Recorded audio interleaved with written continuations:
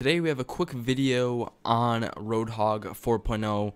Now, as you guys do know, if you've been watching the last couple of days, I am on a quick video grind, getting a bunch of videos done because the next few days are going to be chaotic. But anyway, let's get straight into the Overwatch video. So this is straight and simple, short, maybe 2 to 3 minutes, and let's just get right into it. Okay, so as you do know, Roadhog has been going through a few nerfs just because it's been so OP, and then it's been, not good enough, and then, too OP. I am new to Overwatch, so, but I have been playing as the latest update, Roadhog, and I can tell you that he is still extremely OP.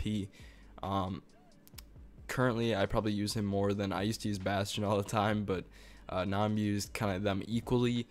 He's very good, his health is really good, and also that chain that you can actually use is still very, gives a lot of damage and makes it very easy to, capture kind of your kill.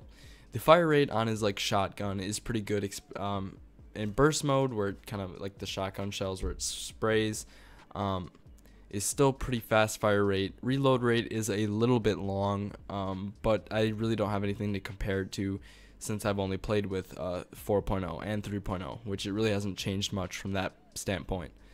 Now, when you actually shoot a single shot, every kind of shot with your thing, when you for me it's right click on my mouse, for some it might be different, but when you do the single shot, it is pretty OP. They do quite a few damage, and I can overall tell that it was nerfed a little bit, but overall it is still a very kind of OP weapon in the game, or OP weapon / character in the game. So if you still were playing, if you're playing as Roadhog before the patch, and that he was like your main, keep with him. He's still very good. Nothing has really changed over time. I think overall he's still a very great kind of character to play as.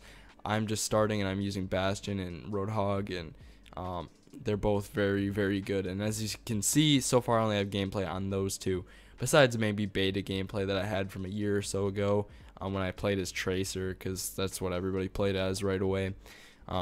But anyway, guys, I'm going to be bringing you some more characters, gameplays, and stuff like that in the future. If you guys do enjoy this, a lot of you guys have been enjoying the Overwatch videos, so I'm going to keep on the Overwatch videos. And obviously, we have a bunch of new content coming up in the future, so I'm excited to show you that. But anyway, guys, thanks for watching. Please rate, comment, like, subscribe. I will see you next time, guys. Peace.